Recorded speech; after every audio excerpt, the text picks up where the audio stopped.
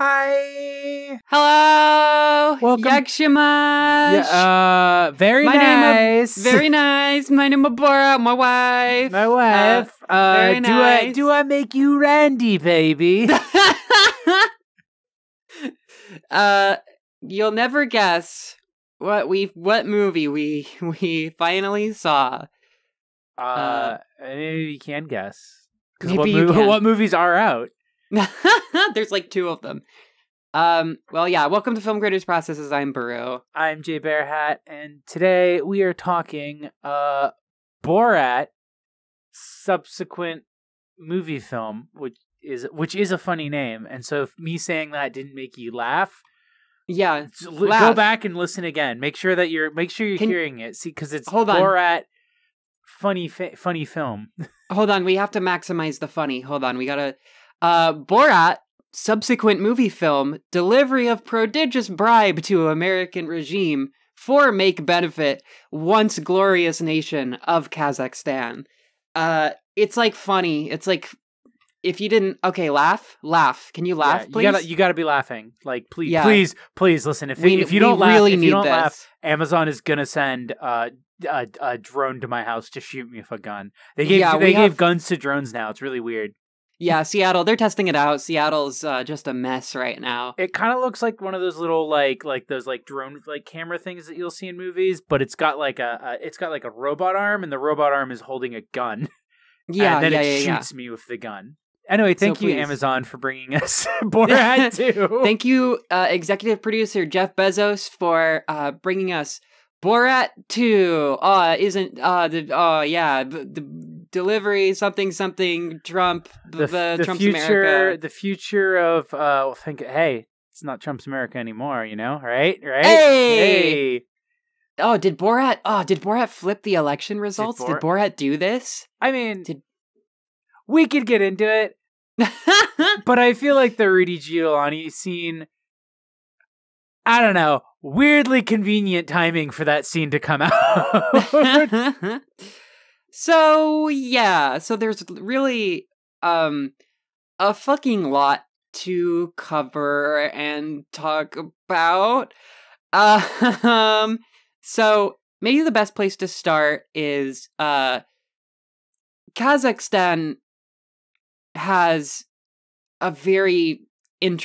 seems to have like a very interesting relationship to the Borat movies. There's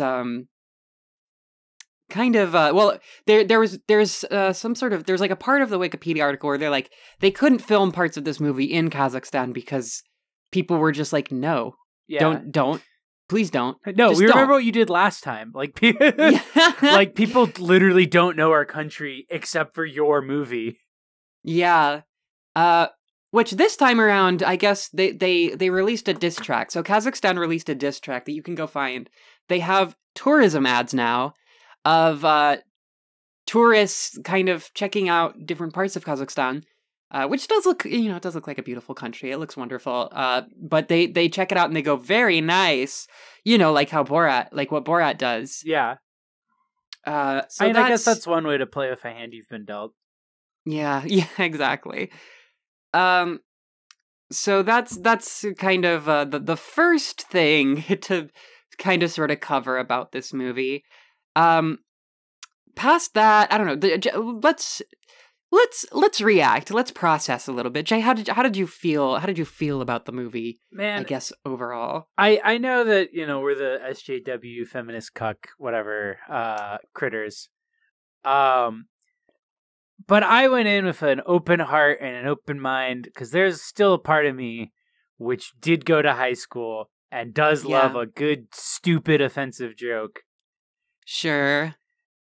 I won't say that I wasn't like scandalized into laughter by certain parts of this movie, definitely. Yeah, but man, this kind of, so when I say this humor is aged really badly, I don't mean in the like because it's offensive way.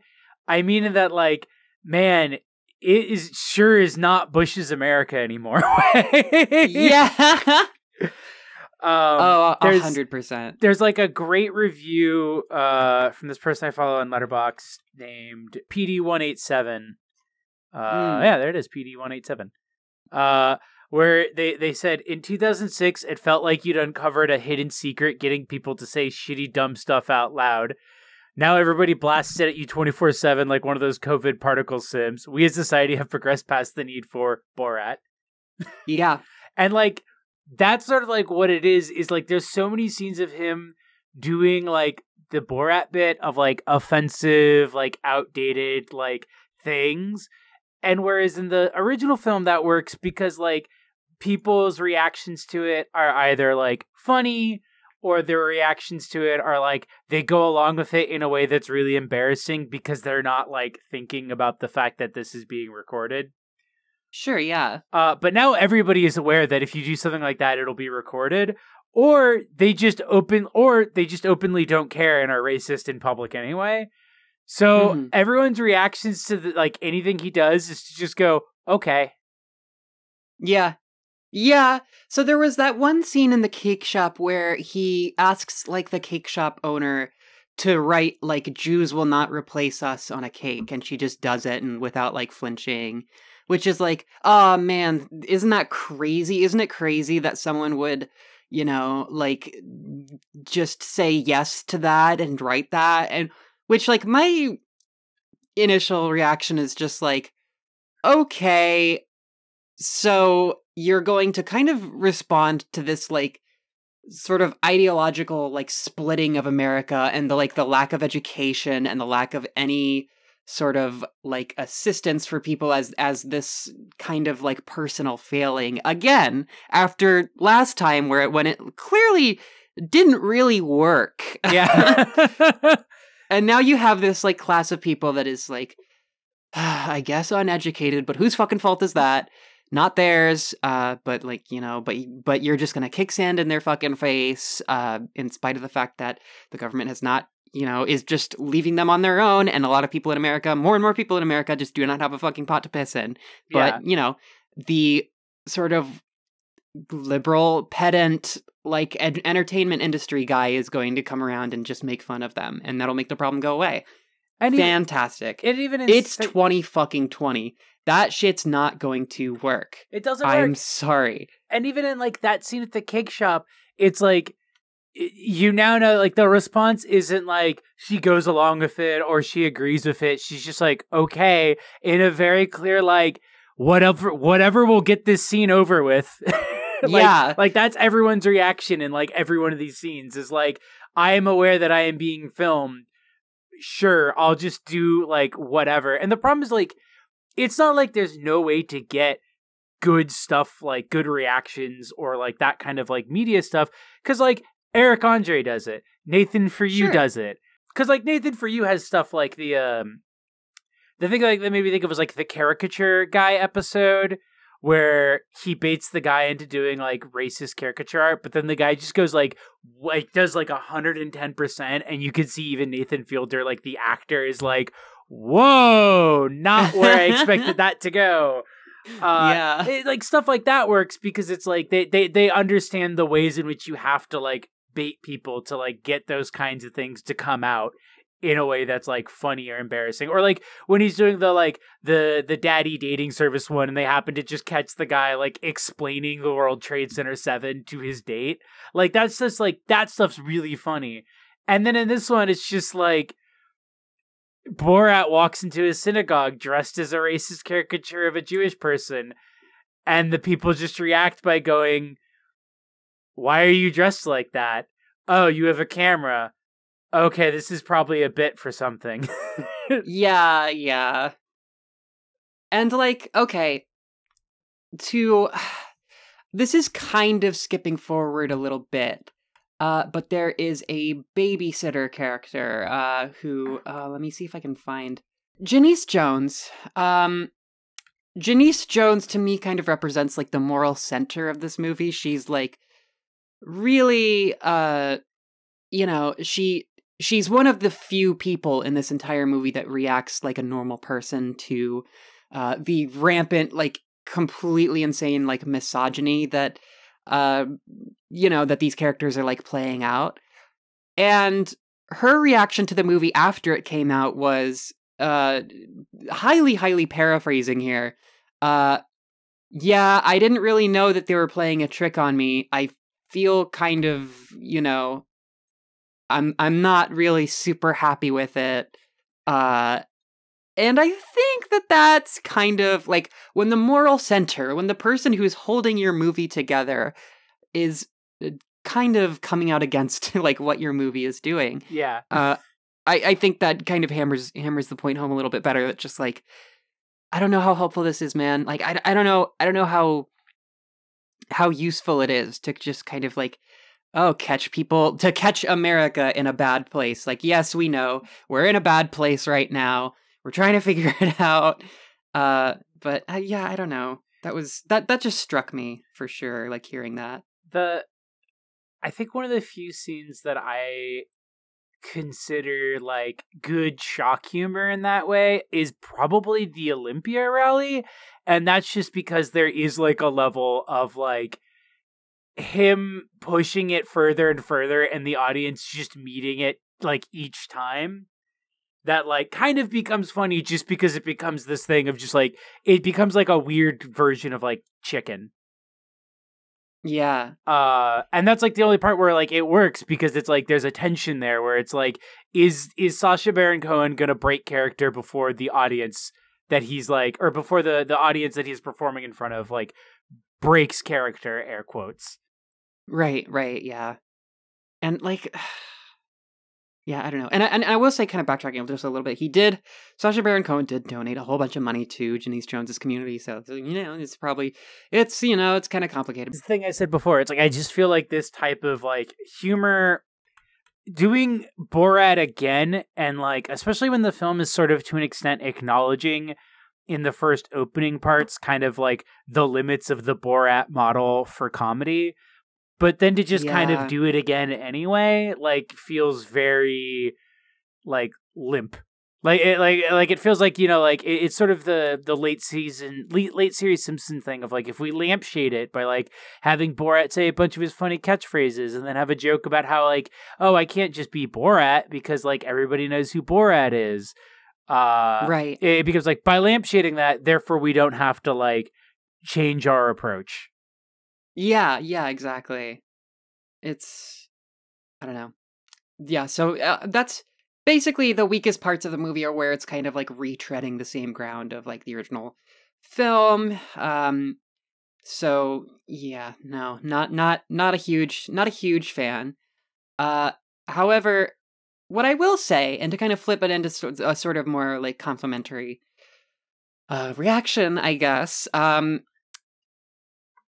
as much as a lot of the bits really didn't hit for me, I did think that the best part of the movie was the co-star, who played by Maria Bakalova. Maria Bakalova, who plays Tutar, who's Borat's like daughter, his like 15-year-old daughter, who he like brings to America to offer to, some sort of to offer to like either Trump or Pence, but eventually Giuliani, and that's like that whole thing. She did a really good job. Yeah, no, I actually would like call her like a really good heart to the film, and there's like a seed of like a better movie in using this film as like a weird way to tell this like story between like Borat and like having to like come to accept his daughter and love her in a like misogynistic culture that he lives in, but also just like appreciate her as like a person. The actress is like clearly having like way more fun with the character than I think Sasha's having with Borat. Yeah. Oh yeah, no, she is really, yeah, she does an incredible job. She definitely clearly has like really good improv skills, because the way she like her interactions with strangers consistently seem to be like really, really good, and like she really like knows what she's doing and like how to like not bait people, but like how to shock them in a way that will get a funny reaction. She's doing the more like Eric Andre school of like prank comedy, where it's just like she's just like, I'm just gonna behave in a way that will like get like that cringe comedy element going. Yeah, 100%. And I think the kind of centerpiece of that, and probably my favorite like bit, because every movie that does kind of this sort of shock humor, like hidden camera type of thing, or like every piece of work, like I feel this way about Eric Andre too. Like those are like really, really, really hit and miss. But the one that really hits is the debutante ball. Yeah. The debutante ball is like the piss Christ like centerpiece of this movie for me. Basically the scene in which she is dancing for all of these like rich Georgia like magnates who are clearly just like racist dinosaurs, and she just like shows off her like bloody underwear and like just, it's beautiful. The sort of like contextual build up to it as well, where like she kind of she and Sacha Baron Cohen do kind of effortlessly reveal that these like rich Georgia, old people are just the fucking worst. Yeah. He says something like, "I'll sell her to you for $500" about his daughter to some rich white guy, and he's just like, "Oh yeah, and he jokes about it, and his daughter is immediately just like, "What the fuck is wrong?" Like they start a fight. Oh, between I forgot this about family. that. Yeah. Like that's good. And so that's like, if you are, here's the thing, that type of comedy is always going to hit for me. Like if it's specifically directed at like rich people and just like the fucking racist dinosaurs that just ruined the fucking South and just turned it into a fucking nightmare. Like the South is beautiful. Rich people really just wanted have wanted to destroy it since time immemorial, blah, blah, blah, blah, blah. But yes, that was the high point of the movie for me, definitely.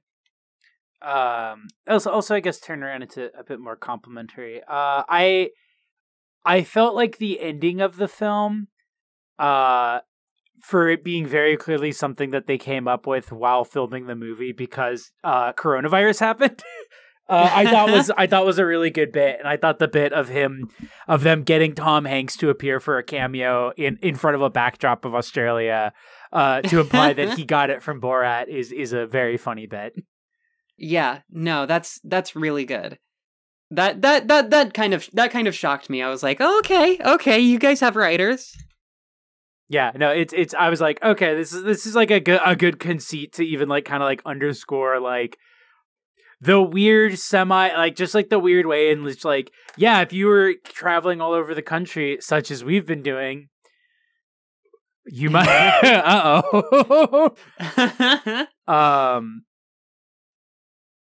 All Gas No Brakes was actually another one of the ones I was trying to remember earlier for like the kind of things that are good actually like just. I feel like there has to be a specific presence to like really pull out good material now, and I feel like that presence is that you kind of have to be a bit of you have to be way more of an overreactor, or I think some of the better ones like Nathan and All Gas No Brakes guy are really good at just being like underreactors and having that kind of face that like makes you want to like talk to them. It doesn't really, and then just like, for whatever reason, they're very good at getting people to just shut their filter off.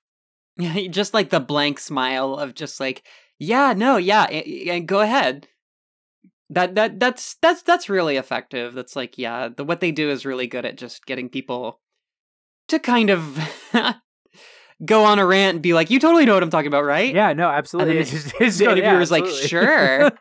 This movie made headlines for a very obvious reason. I guess that we should get into it. Yeah. So Rudy Giuliani got his dick out. No. had his dick out.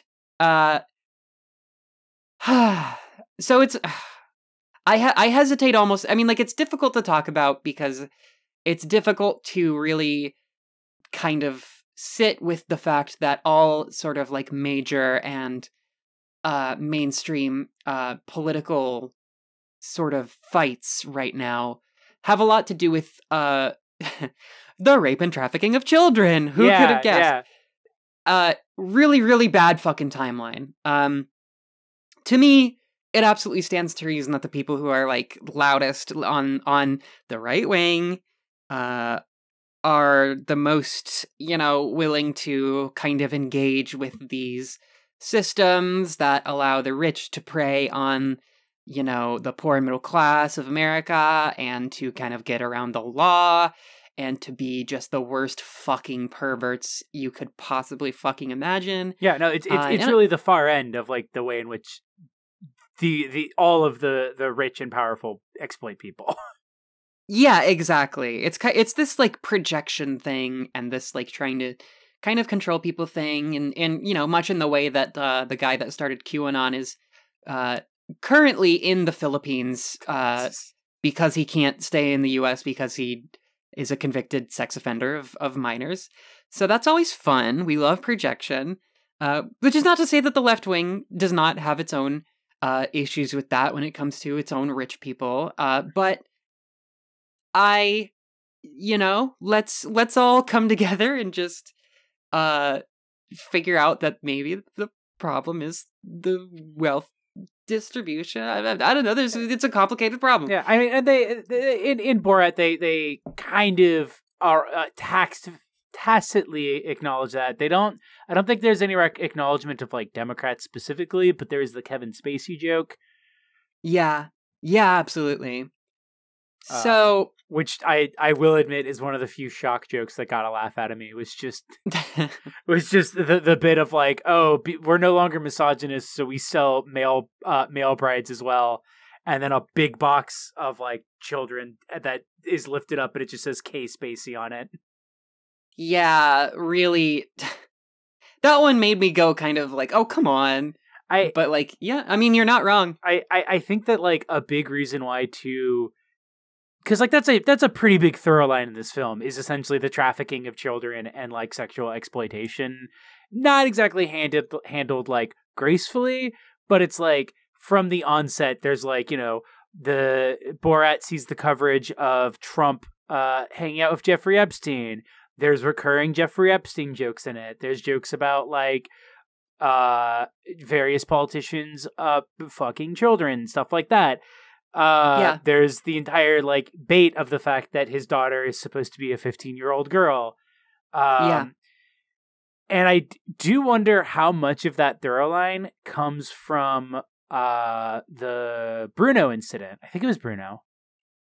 Where while filming Bruno, this like bit that he tried to do where he was trying to bait some like concierge into something. Like it was some sort of thing where it was like, I like his character like is like a diplomat or something, and he's like, I like slept with this like underage teenager, and we need to like dispose of him. And the concierge like goes along with it, and then basically like kind of reveals that like, oh yeah, like I know a guy who can like get you like underage like minors to like have sex with. In a very like this is a thing that I'm in a very like this is a thing that I am used to doing for rich and powerful people, and they like turned the footage over to the FBI, and the FBI just was like, nah, don't worry about it. Nah, it's not. Yeah, crazy, fucking crazy. Which like that's so it's like I definitely like that being a recurring theme in this definitely felt like that had to be a response to like his experience of that and being like. Okay, so this is like just how politics in America is. Yeah. And I mean, this is maybe me being a little bit kind of unrealistic, maybe a little bit idealistic. If you go through that experience and you find yourself in the same room as one of the most powerful men in America who is imminently expressing interest in having sex with someone who has expressed that they are a minor several times, and you do not you are kind of doing everyone in the world a huge disservice. Which I understand. That's illegal. But you know what else is fucking illegal? You would never guess. Yeah, you'd never guess. Just fun stuff to think about. Fun things to think about. Comedy movie. Laughs. Lots of laughs. Thank you, Amazon. Thank you, everyone. Thank you, Jeff Bezos, Amazon, who definitely does not have any connections to child sex trafficking rings. There are absolutely none whatsoever. It's to even suggest would be utterly ridiculous and absurd. Coincidentally, the film does also mock like QAnon people, but only only seems to give credence to, only seems to cover their more wacky beliefs and not, you know, the Jeffrey Epstein thorough line, which is something that they're like, no, that's true, but only for Trump. Yeah, I mean, yeah, I don't know. I mean, the stuff about the QAnon shit is just like, it does not. Again, it doesn't really cut to the heart of the matter. Like, these guys don't have a pot to piss in. Yeah, no. When he's talking to the QAnon guys, I was like, "What's weird about this scene is that it's clearly supposed to like look at these wacky things these guys believe in, but like it ended up making QAnon like believers like not. I like when I say sympathetic, I want to be clear here. I don't mean the like psychos on Twitter who are like where we go one, we go all, and are like shooting up pizza joints. But because the QAnon believers that they show in this movie, like, pretty clearly aren't, like, hardcore QAnon believers. They're just guys who've been like, yeah, I've seen this information going around, and, like, it sounds like, you know, that sounds like something that would actually happen.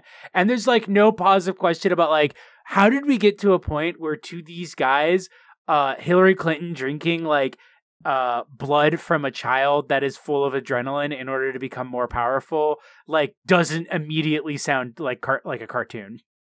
Yeah,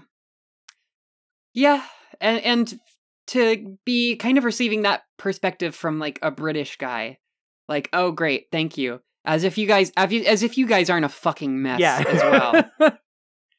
It's such a like weird scene where it's like him trying to bait these like, clearly we got these like crazy ignorant dudes to like go along with our bit, and him just trying to bait them, and them just like not taking it, not because like they're not, you know, whatever, but because they're just like, dude, they're just like poor ass like motherfuckers who like don't who are going off of like the bit of information that they have in the world and their gut instincts. And you're in here being like, wow, I can't believe these dumb idiots don't even know that, like, this stuff has been debunked. Yeah, like, the real, like, people always kind of want to, like, take the sort of narrative and twist it into just, like, oh, people are just so stupid. People are just so stupid and so easy to control and so poorly educated. When, like, the real story is just, like, people in America, increasingly so, and across, you know, across class lines, across race lines, like all of this shit, like people have nothing. People have less and less and less as time goes on. We know about how, you know, like wages are stagnant, but prices are going up. Everything's just fucked. More and more people are, I was reading today, like more people are tipping over from precariously above poverty, just into straight up poverty. Yeah.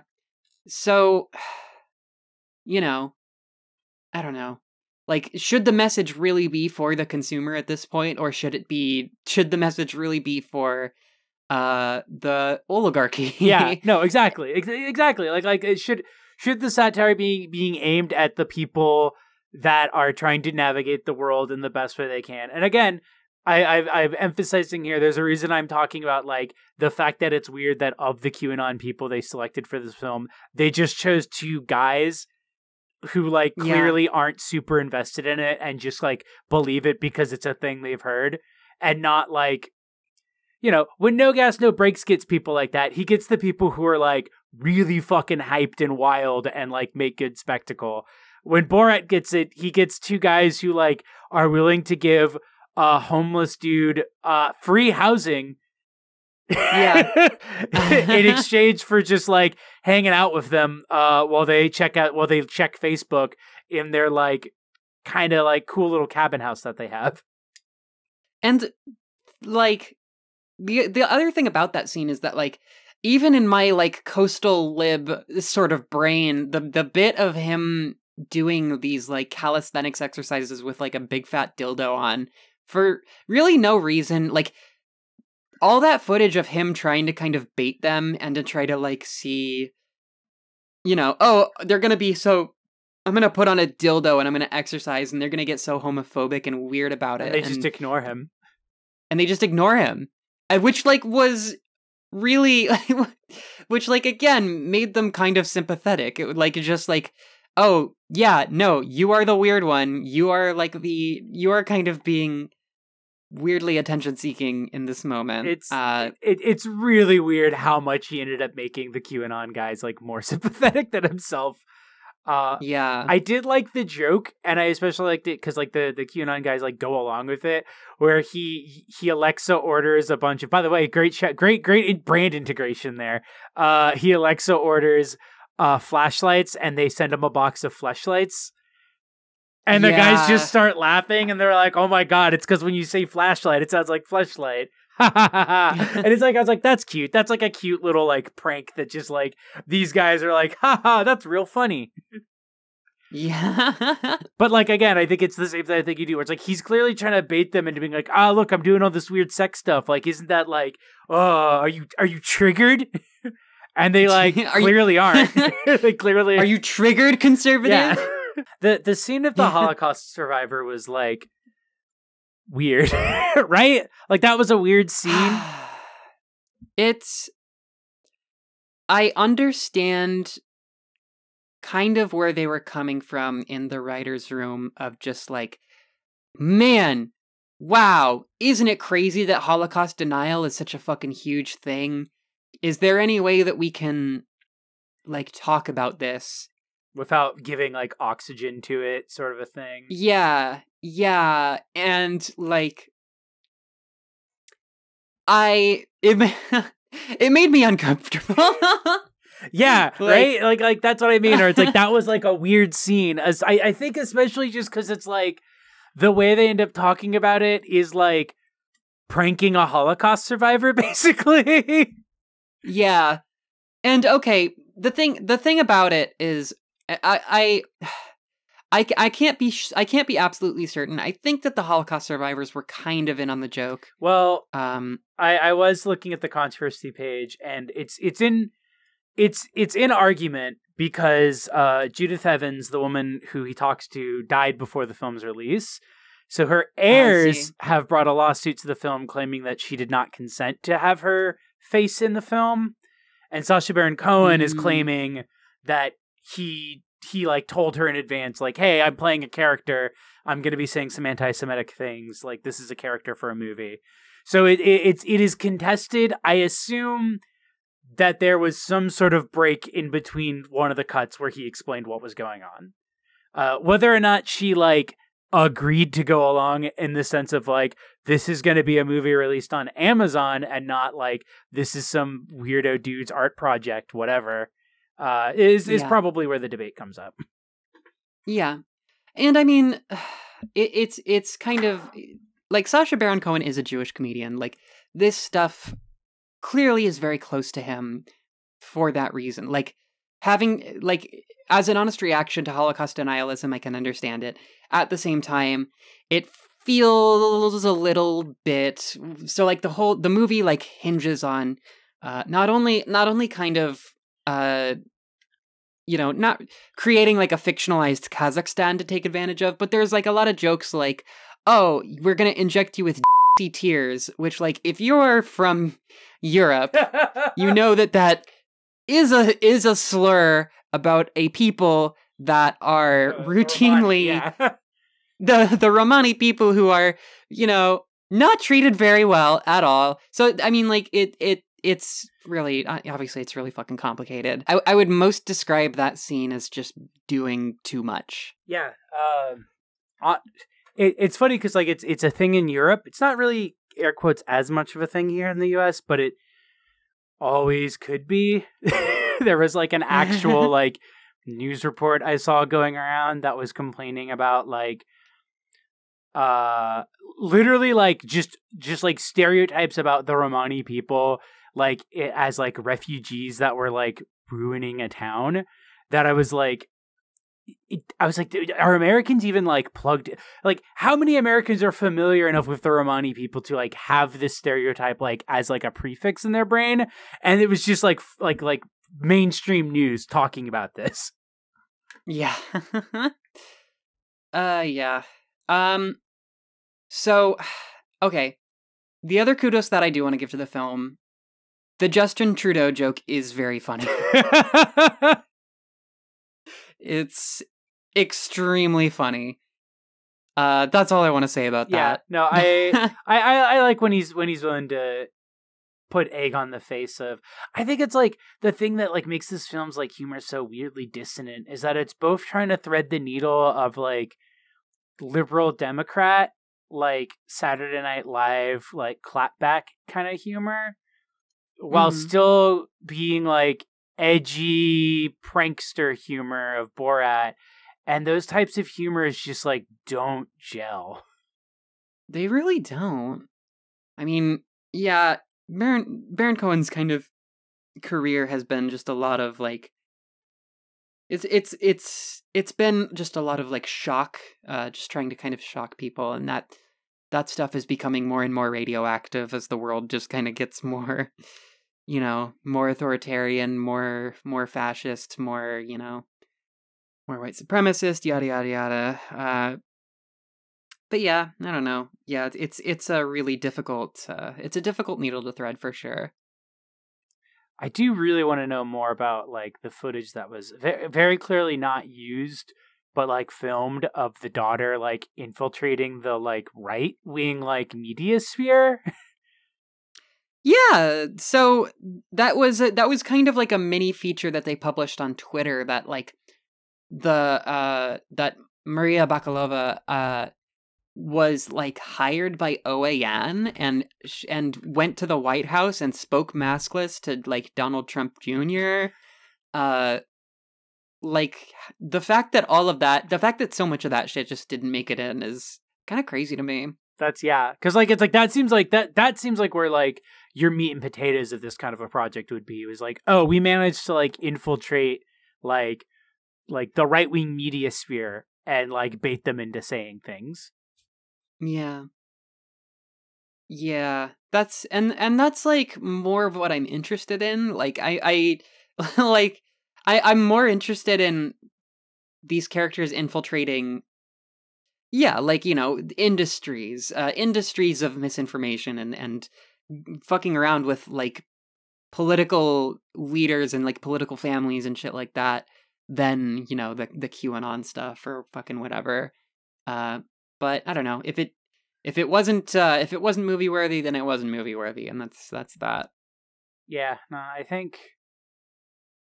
I guess like that's I guess ultimately what it comes down to is that we don't really need Borat. We don't. And here's the other thing. You'll never guess. I mean, like, okay, Rupert Murdoch was the one who was the first, I guess, to announce that there was going to be a Borat sequel. So just kind of let that simmer. Wow. I guess.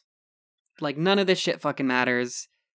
Like, the across both sides of the like fake sort of American minimized like political range. Rich people just kind of control, whatever. It doesn't fucking matter. Nothing fucking matters. None of this matters. Manufacture consent. Very nice. Nah. Whoa.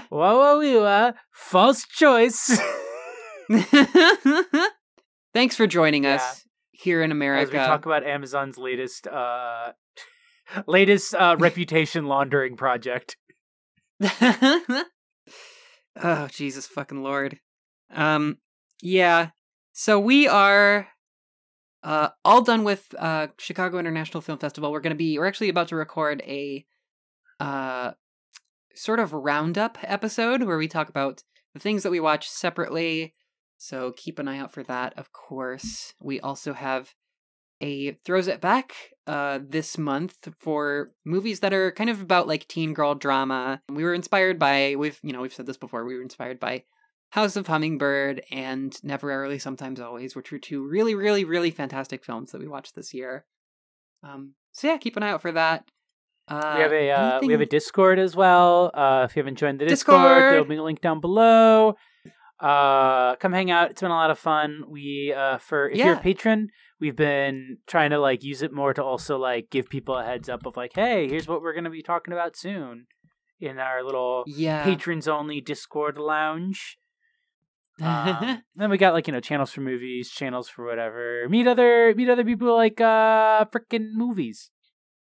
Yeah, the movie The fans. movies fans. There's a lot of them. Pick up the movie phone and call the movie fans.